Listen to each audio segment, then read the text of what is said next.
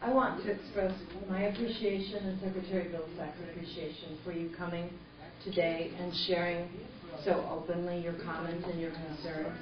These will be gathered together in a set of transcripts, and the Secretary will be seeing them. And I just so appreciate you taking time out of your busy days to come. Thank you. Yes, ma'am. After he sees them, what's he going to do with them? Watch and see. Watch and see. Or I'll go to jail. What's he going to do with them?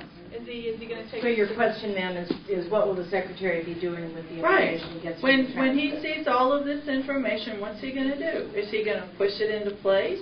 Is he going to take it before Congress? I mean, what's he going to do with it?